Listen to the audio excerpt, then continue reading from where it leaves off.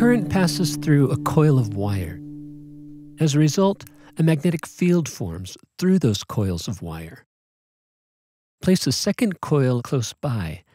As the magnetic field within the first coil of wire grows in strength, this induces a voltage in the adjacent coils of wire. This voltage happens only initially as the magnetic field changes from nothing to something. After that first moment, the voltage in the secondary loop vanishes. Now stop passing the current through the first coil of wire, and the resulting magnetic field goes from something to nothing.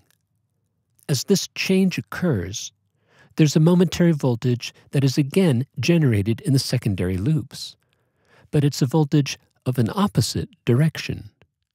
This, of course, is the principle behind a transformer.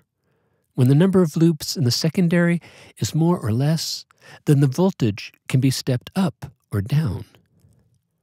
What we'd like to talk about now, however, is that just as there's an interaction between the primary and secondary loops, there's also an interaction between the individual loops within either.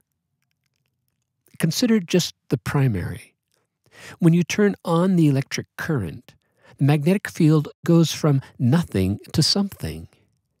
As this magnetic field arises, there's an additional spike in voltage that occurs simply because of the changing magnetic field the different loops detect. Likewise, when you turn off the electric current, the magnetic field changes from something to nothing. There again is that spike in voltage, which has a name. We call it the back electromotive force, or back EMF. As a disclaimer, the term force in EMF is a historic term, for force as we know it isn't involved. A back EMF is actually a spike in voltage. If you've ever pulled a plug from an outlet, you might have been surprised by a spark. When pulling the plug, you're suddenly stopping the electric current, which means the magnetic field is going from something to nothing. It's changing. This means that you create a sudden back EMF. This can be a large enough voltage spike to create a spark between the outlet and the plug you just pulled. That's EMF in action.